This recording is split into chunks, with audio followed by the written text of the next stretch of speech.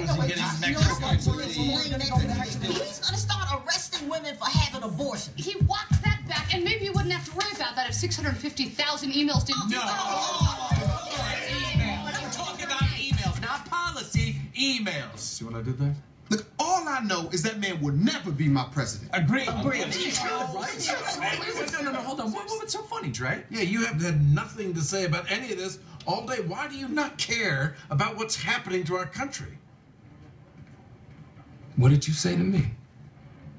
You don't think I care about this country? I love this country, even though at times it doesn't love me back.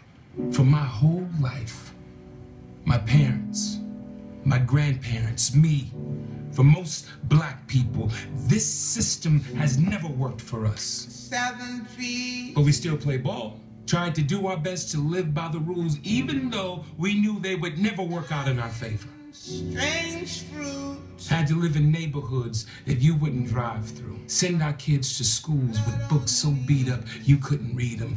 Work jobs that you wouldn't even consider in your nightmares. And blood at the roots.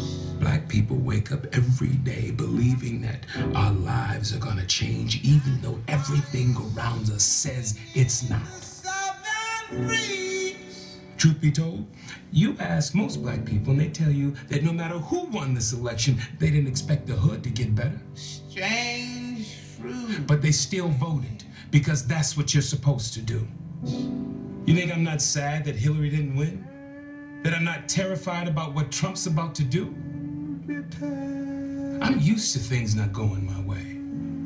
I'm sorry that you're not, and it's blowing your mind. So excuse me if I get a little offended because I didn't see all of this outrage when everything was happening to all of my people since we were stuffed on boats in chains.